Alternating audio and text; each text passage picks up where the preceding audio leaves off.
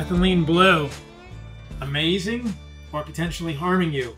Let's talk about it in this video. I'm going to break it all down for you guys. Methylene blue is all the rage today. It's all over X, YouTube, Instagram, TikTok. Everybody is showing their blue tongues. We see RFK Jr. on a plane squirting methylene blue into his water. But what's the real detailed analysis of this? Is it something you should be taking, or is it better left for Easter eggs and college dorm room pranks, which I will tell you about in this video? So let's dig into it, guys. So methylene blue was originally developed as a textiles dye, and you can see why. It's a beautiful blue color. It was discovered in 1876 by a gentleman named Heinrich Caro, and was originally synthesized from coal tar, so it's petroleum derived. Today it is synthesized from dimethylanolin, which is also a petroleum derivative. So if that matters to you, I think about that sometimes. Your methylene blue is a petroleum derivative. Now, what's the deal with this? Why are people taking it today? People are taking this and showing their blue tongues, saying that it makes them feel good, that it improves their energy, that it's giving them superhuman powers. But when you actually look at the research here, there are some major considerations and some big concerns to think about. So the first thing to consider here is what this molecule actually does in your body. It does a couple of things. One of the more important things that it does in your body is inhibit an enzyme called monoamine oxidase A. Primarily, it's a very strong inhibitor of MAOA, which breaks down monoamine molecules like serotonin, and it also inhibits monoamine oxidase B, but to a lesser extent. So it's really important to understand that when you take methylene blue, you are affecting serotonin metabolism in your brain and in your body.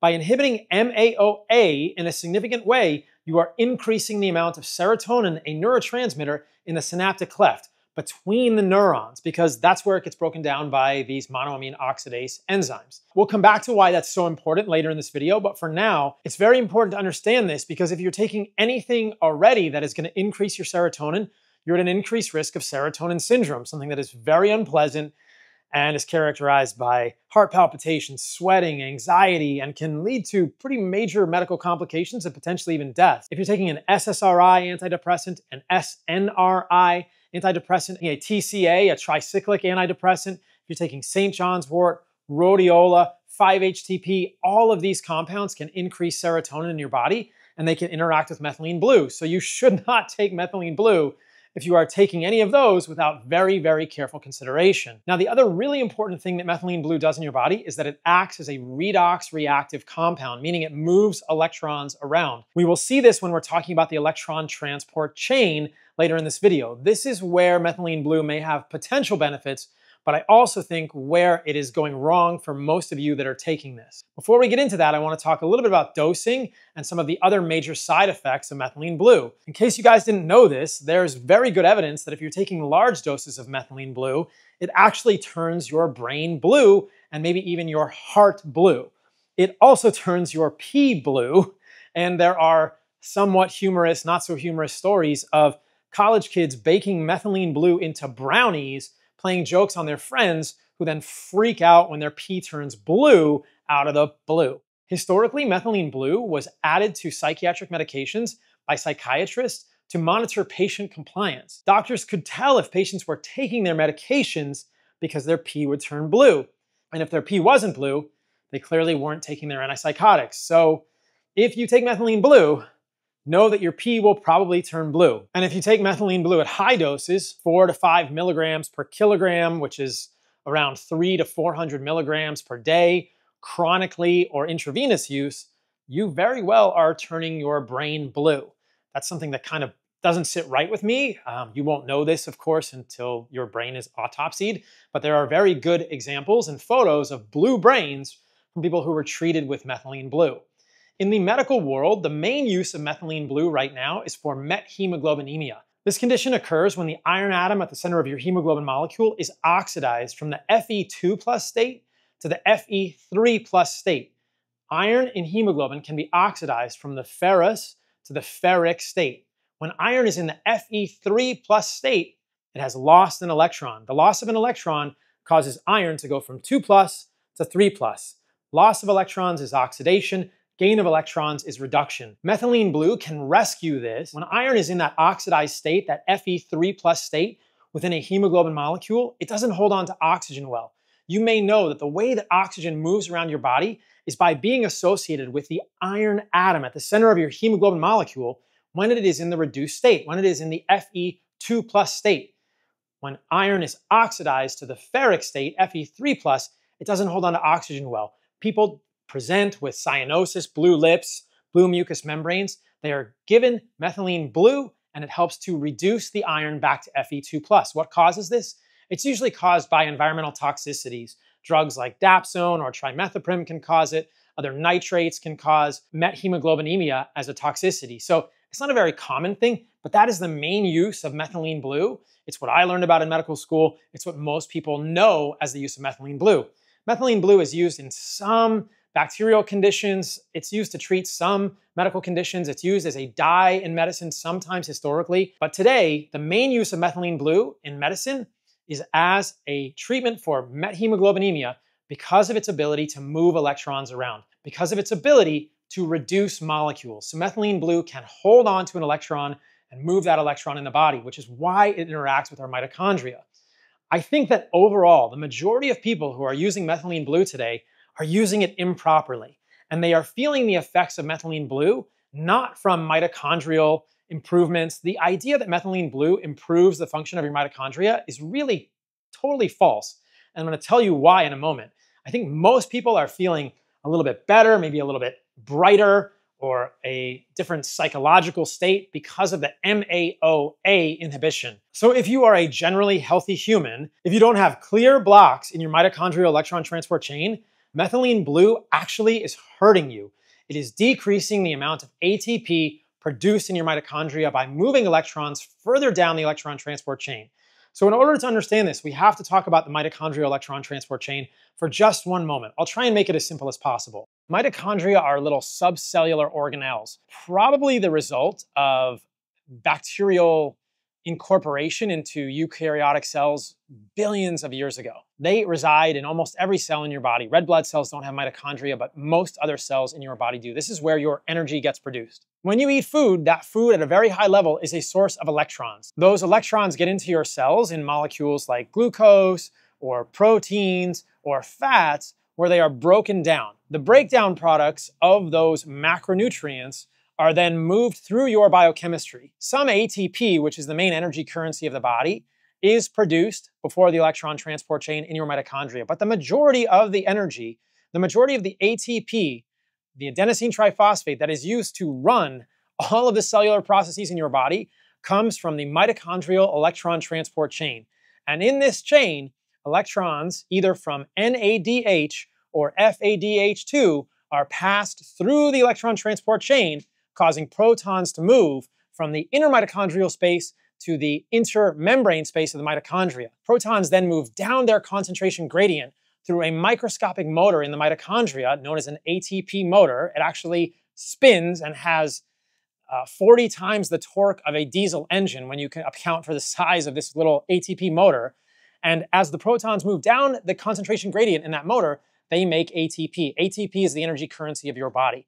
So the movement of electrons down the mitochondrial electron transport chain is what creates the proton gradient necessary for energy in your body. This is relevant to methylene blue because methylene blue is effective at bypassing blocks in that mitochondrial electron transport chain. Blocks at complex 1, blocks potentially at complex 2, 3, or 4. Now, what causes mitochondrial electron transport chain blocks? Generally, it's toxins. Now, some of us may not have proper functioning of our mitochondrial electron transport chains because we are metabolically unwell, but I think a lot of you guys who are taking methylene blue are pretty darn healthy and your mitochondria work well. And it's important to understand that if your mitochondria work well, methylene blue is actually doing you no favors. It is moving electrons down the electron transport chain, creating less ATP than you would normally have. So as we've seen, the way that you make ATP in the mitochondria is by moving electrons down the electron transport chain. In the process, protons are pumped from the inner part of the mitochondria, the matrix, to the intermembrane space. The subsequent movement of those electrons down their concentration gradient through complex 5, which is also known as an ATP motor, is what generates ATP. Now, the electrons moving down the electron train creates the electrochemical potential that drives protons to the intermembrane space. And if you move the electrons down less of that chain, you move less protons into the intermembrane space, and you have less protons creating ATP. So abbreviating the path of the electrons down the electron transport chain will cause less ATP to be produced. And that's what methylene blue does. It moves electrons further down the chain, which can bypass a block in the chain if you have a pathology, which very few people actually do, but some people do. That makes less ATP in the end because those electrons are traveling a shorter distance, moving less protons to the intermembrane space and resulting in less ATP as the protons move down their concentration gradient back into the matrix. And I fear that many of you are taking methylene blue thinking that it's benefiting you because of the monoamine oxidase A inhibition giving you psychological changes which are not necessarily indicative of any better energy production. This is the most important part of this video, guys. I think most people who are taking methylene blue are decreasing the efficiency of ATP production, decreasing the amount of ATP produced in their body because you don't need to bypass those complexes in your mitochondrial electron transport chain. There are environmental toxins like rhodonone or things like metformin and berberine. These do block complex 1. So all of you guys that think berberine is amazing, berberine is a partial toxin for complex 1 of the mitochondria, and I don't think it's a healthy thing for humans. This whole craze around metformin has really died off now as a longevity drug. All the people that were promoting it have kind of snuck out the side door and never owned up to the fact that they were probably very wrong about metformin. But metformin and its cousin berberine do inhibit complex 1 in the mitochondria. Are there situations where methylene blue may be helpful? Yes, potentially. Methylene blue has been studied in Alzheimer's, but the data have been very underwhelming. Maybe it's helpful for Parkinson's, but we don't have the full data yet. And remember, guys, the benefits of methylene blue at an energy production level are a irreconcilable, unhealable, complex block in the electron transport chain. Very, very rare cases of genetic mutations could cause problems in the electron transport chain, but most of you guys listening to this don't have those things. What do I think the way forward is? What's the best path here? I think for most of us, methylene blue is a net negative, and you should not be taking this. Don't take methylene blue unless you absolutely know that your mitochondrial electron transport chain is badly inhibited. I think most of you guys are taking it for the wrong reasons. You're being misled, and the idea being circulated, promulgated online, that methylene blue somehow optimizes mitochondrial function is completely wrong. Methylene blue absolutely does not optimize mitochondrial function unless you have a block in the electron transport chain in your body. If your mitochondria are not functioning well, if you have metabolic dysfunction, methylene blue is not the answer. That's not the root cause. What should you be doing to fix this? Well, you need to make sure you're getting critical nutrients so that your mitochondrial electron transport chain works. NADH is derived from niacin. FADH2 is derived from riboflavin. Coenzyme Q10 is found in the electron transport chain, and complexes of the electron transport chain need copper. So at a very high level, niacin, riboflavin, coenzyme Q10, and copper are essential for proper mitochondrial health. Where can we get those things? Oh, I don't know. Meat? Liver? Easy solution, guys. If you are eating meat and you are eating liver and you are consuming animal foods, if you're eating egg yolks, if you are eating whole foods and generally not eating garbage processed foods for the majority of your diet, you're probably getting enough of those things. Coenzyme Q10, very rich in muscle, especially the heart muscle. This is a very strong argument to eat something like heart. If you don't want to eat heart, consider something like heart and soil. We make lots of desiccated organ supplements that contain heart in the capsule. If you don't want to eat liver, we also make those in capsules. I take whole package every single day. Whole package has testicle because I'm a man, and also has liver. Liver is a great source of riboflavin. It's a great source of coenzyme Q10. I would say eat the organs fresh. I eat fresh organs every day also. I eat liver and I eat heart almost every day. But if you truly want to be healthy, you don't want to eat those things, check us out at Heart and Soil. We do make desiccated organs. Lineage is another company that I built because I wanted to make getting organs easy, and we have air-dried meat sticks that have liver and heart in them as well. So get your organs and get your meat, and you will be healthy. The main thing that I think is breaking people's electron transport chains is metabolic dysfunction. And I do think that one of the main reasons this goes awry is because of excess seed oils. We know that excess reactive oxygen species, excess oxidative stress can shut down the electron transport chain. Again, methylene blue won't fix your seed oil toxicity. What will? Getting rid of seed oils from your diet. Seed oils are an oxidative liability, meaning that the more you stuff your body with seed oils, the more your whole body, every cell of your body, And all of the mitochondria have to work to protect yourself from the oxidative liability that those seed oils are. The linoleic acid in seed oils is much more prone to oxidation than monounsaturated fats or saturated fats. Yes, we all get small amounts of linoleic acid in our diet, even if we're eating animal-based, but tallow has 1 to 2% linoleic acid. We make an amazing tallow at Lineage, but things like soybean oil, corn oil, canola oil have 55, 45, or 25% linoleic acid respectively. So if you want to stuff yourself full of fragile fats like linoleic acid that make it hard on your mitochondria and your cells to keep things in an oxidative balance, and that can lead to oxidative stress, be my guest, eat a ton of seed oils. But if you want to be healthy, avoid that stuff like the plague. The other thing that causes a major issue for humans in terms of oxidative stress and metabolic dysfunction is processed sugar, not fruit sugar. Fruit sugar doesn't lead to increased LPS, increased lipopolysaccharide in your body, but processed sugar does. This is the problem. I've tweeted about this on X in detail. I've talked about it in my other videos. So getting rid of processed sugar and getting rid of seed oils, this will improve the health of your mitochondria.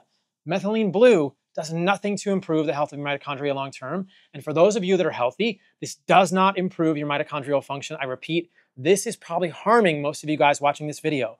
You are decreasing the amount of ATP production in your body, and I think that you are being misled by the MAOA inhibition, causing serotonergic changes in your brain, which may make you feel better, but you're actually not functioning as well at the mitochondrial level. So I want to hear from you guys. Have you tried methylene blue? Do you have blue tongues and blue brains? Have you actually tried changing your diet? And how are you guys feeling? This is not something that I think is good for humans long term in most situations. I think there's a lot of hype around methylene blue, but I actually think it's not great for most of you guys. So I hope this video is helpful. I wanted to break this down because I think so many are misrepresenting this stuff. I'm gonna go pour this down the sink. I'm not drinking this. I'm gonna go eat a steak and some liver instead. See you guys later. And if you've made it this far and you enjoy this sort of technical breakdown, you enjoy this sort of analysis, I have a free Sunday newsletter. I'll put a link here and in the description. I want to see you guys in there. I think you'll find a lot of value in this. I put a lot of work into that newsletter every Sunday. I think it's going to add a lot of value to your life. I share tips and tricks and hacks in there. So I'll see you guys on Sunday.